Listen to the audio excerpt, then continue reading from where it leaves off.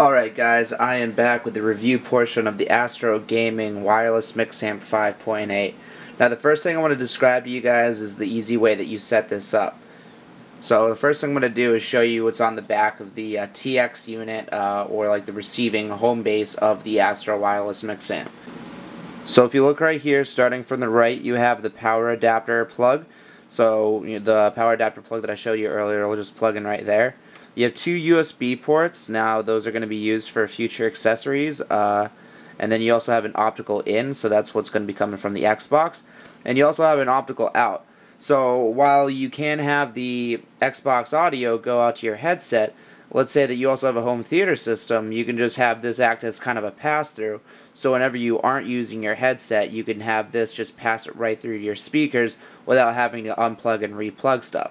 And then you have the auxiliary input, which you could put in like an iPod or something like that, kind of like the regular Mixamp does. But also what you use for the auxiliary input is that PS3 chat adapter. You just plug the PS3 cable from the USB port of the PS3 into the aux in of the TX. So there's that. So pretty much for the standard Xbox 360 setup, you would just hook this up with an optical cable and then the power cable. And then you'd have this end basically connect wirelessly, and to basically pair them together, you just have to turn them both on, and then you hold the power button until it glows white, and then they'll connect with each other, and then they're pretty much paired until you do that again, and then it'll do a repairing. Alright, so once you have them paired, what you want to basically do is, this part is wireless, so nothing is going to be going into the back from here. But what you are going to have plug into it is your Xbox 360 controller and your headset of choice. So pretty much what happens, you have the headset port where the 4-pole 3.5mm plug goes. You have the USB port, which is used just to charge it up if you're using the rechargeable battery pack. And then you have the 2.5mm port to connect to your Xbox 360 controller. So you take the first cable, and you plug it in like so, and then you take the second cable and connect it from the Mixamp to your controller. So there you go, you're all set. You pretty much have all these three items just basically wired together, and then you have the receiving base over by the Xbox 360 plugged into that. Now if you're using this for PlayStation 3, you just need to have that PS3 adapter that I mentioned earlier that I showed you. I've got it right here, so pretty much it's a USB to the 4-pole. And what that'll do is that'll just be another plug for the base, but that's actually, you have less cables to worry about for the actual RX portion, just basically because you just need your headset connected to your Mixamp and then you're all set. All the voice stuff is handled over there, so nothing has to plug in your PlayStation 3 controller, which I personally like. I actually like the PS3 setup better than the Xbox 360 setup. Now, onto the performance of the wireless Mixamp. I was really impressed when using this. When I used the Turtle Beach X41, it actually exceeded my expectations for wireless audio because it was a fairly clean signal. However, one of the problems that I had when using it was I use a Wi-Fi internet for my Xbox Live gaming. So when I was using the X41, even when I would use like a hard-lined headphone into the decoder box, it was still giving off a wireless signal that would interfere with my Wi-Fi signal for my Xbox Live. This was making me go yellow bar and disconnecting out of games. Now, what Astro was advertising with their new wireless Mixamp is using a 5.8 gigahertz frequency channel. So pretty much with this, it's it's a channel that not a lot of other devices would run off of. I think my Wi-Fi is running off of 2.4. I know the Xbox 360 controller runs off of 2.4, so it doesn't interfere with that basically. But I figured I'd had the best environment to put this to the test because I've had other products in the past kind of fail in that respect because it interfered with my internet connection. When I was using the wireless Mixamp 5.8, I had no problems at all connecting to games. I was full 4 green bars the entire time, and I had a very good signal.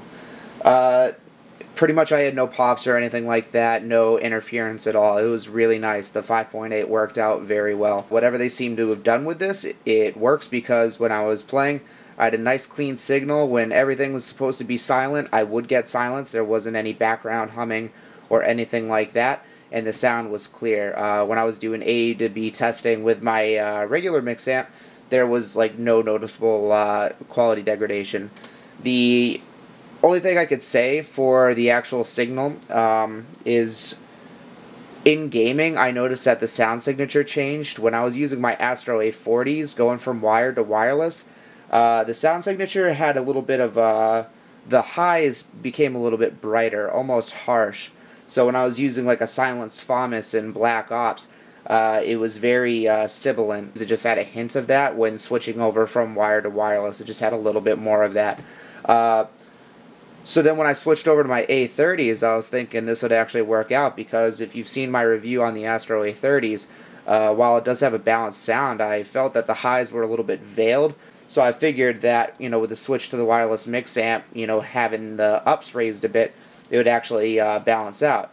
And I was correct. So I think that the A30 and the wireless Mixamp 5.8 are a good match in my opinion. It just seems that they balance each other out a bit, you know? So I really was a fan of using these two together. Now, when I was using the wireless Mixamp for music, I was using my headphones like my, in addition to my A30s, I was using my Audio-Technica AD700s and my Sennheiser HD 595s. One of the things that the wireless Mixamp includes as a feature is a bass boost, which is this right button right here. And, you know, it does exactly what it says. It gives you a bass boost. So it's not the biggest difference in the world. It's a very subtle bass boost, which I actually like. I didn't want it to be like overpowering or anything. I have it off when I use my A30s. I felt like the A30s bass was good enough for the music. For my AD700s, I turned it on, and, you know, I liked what I was hearing. Now, when I was listening to music, I had the same experiences that I had when listening to gaming. I had a very clean signal.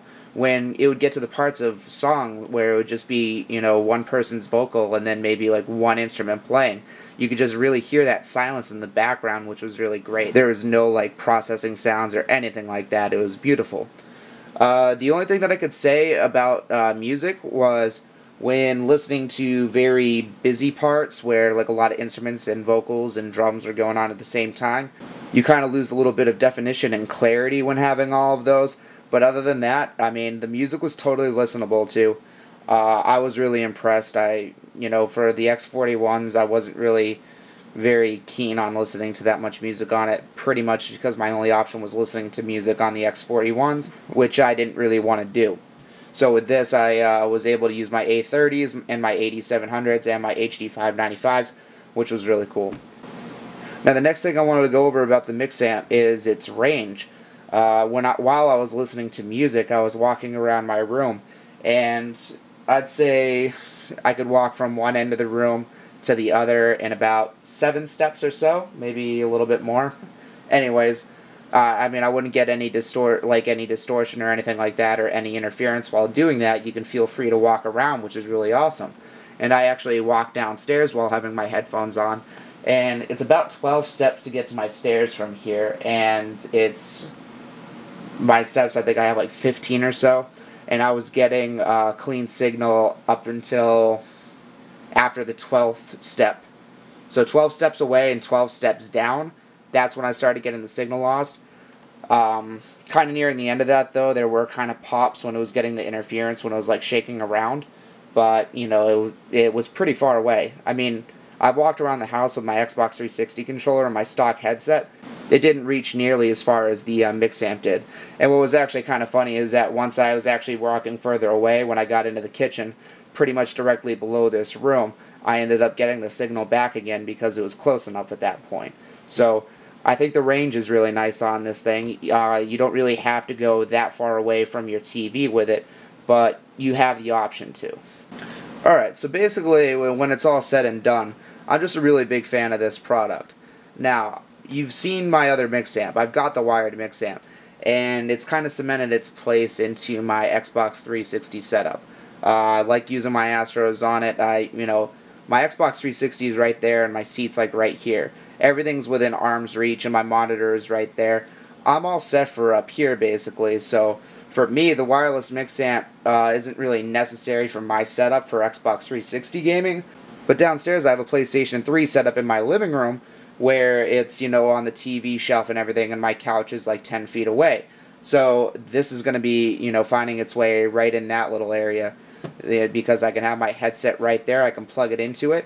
And then, like I said, I like the PS3 setup a little bit better because it's only the one cord going into the Mixamp. Then it's just, you know, clipped onto your pocket or whatever, and you're good to go. The PlayStation 3 controller is, you know, free to move by itself. And this is just staying over where the PlayStation 3 is. So that's basically where this is going to be going. So once I play Call of Duty or Killzone and everything like that on my PlayStation 3 downstairs, that's what I'm going to be using this for, to get the competitive advantage without being tethered to the TV. So pretty much if you're looking for convenience, don't think that you're sacrificing, like, you know, anything to go wireless with the wireless Mixamp. The only thing that I can think off the top of my head is that you're sacrificing daisy chaining for it. But this is really meant for like a home setup. I can see people who already have the wired Mixamp getting this for like an additional game console, because I know that some people like myself will have their own little gaming setup with a gaming monitor, but then they'll also have like a casual gaming setup with a big screen TV and everything. So this would be for that, basically. So if you're somebody who plays in their home a lot, you don't really, you might not be looking to go to MLG events or whatever, so you wouldn't need a daisy chain.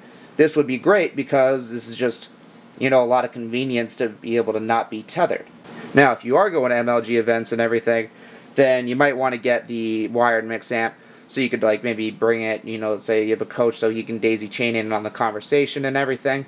Or if you like to have the MLG kind of setup at home, like with the monitor and everything.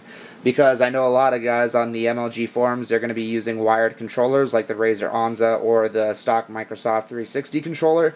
So if you're using a wired controller and you have it, you know, basically plugged into this, what is the wireless accomplishing, basically? It's just... That's why I wouldn't really use it for my setup, because I also use a wired as well as a wireless. So either way, and when I'm sitting right here, I'm basically tethered near the 360 anyway, so wireless doesn't really do much for me in that case, but like I said, if you're in a living room environment, then it's really handy. Alrighty, so that'll pretty much just finish up all my thoughts on the Astro Gaming Wireless Mixamp 5.8. I'm going to be continuing to use this and just kind of report everything that I find, you know, as I use it, you know, going forward into the future. Any kind of nitpicky things that I find, or, you know, things that, you know, I discover that I find handy, you know, I'm going to be mentioning that and everything over time. But if I did miss anything and you guys have any additional questions, please feel free to ask, because I'll be happy to answer them, because sometimes I do miss, you know, some details to go over. So, with that being said, if you do have a question, either leave a comment down below or, you know, send me a message on Twitter, and I'll get back to you, you know, when I can. So, if you enjoyed this video, please hit the like button down here and the subscribe button up there. And, you know, check out my YouTube channel, because I'm going to have a lot more reviews. I already have a lot of reviews on gaming headsets and other gaming accessories. And if you aren't following me on Twitter, follow me at www.twitter/MLGSteggy, where I'll basically be posting updates to my reviews and what's coming in the future and everything like that, as well as answering questions that people have. So, once again, thank you for watching another one of my videos. I will see you next time with my next review or unboxing. See you later, guys.